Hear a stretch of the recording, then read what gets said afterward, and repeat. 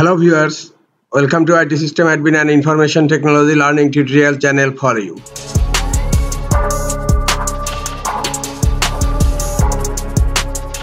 Today in this tutorial I am going to show you how to prevent changing desktop background on Windows 11 computers. Sometimes it becomes very important for you, so don't forget to watch full video.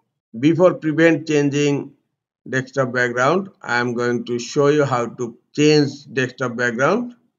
Right click on empty area in desktop and click on personalize. Here you will find background. Click on background and look, I am changing my desktop background here and close setting. Look, the desktop background has been changed.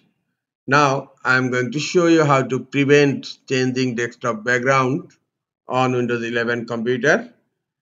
Go to search. In search type gpedit, click on edit group policy. Under user configuration, expand administrative templates.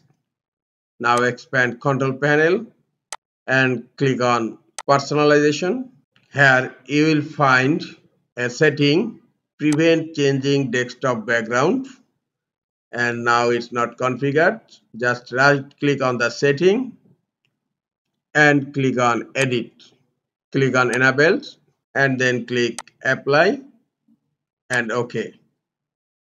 The setting is enabled. Now close group policy editor. Now you need to update your changes in group policy. Right click on start menu, click on run. In run type gp update/force to update group policy immediately. Click on OK. Policy is updating. Now I am going to check.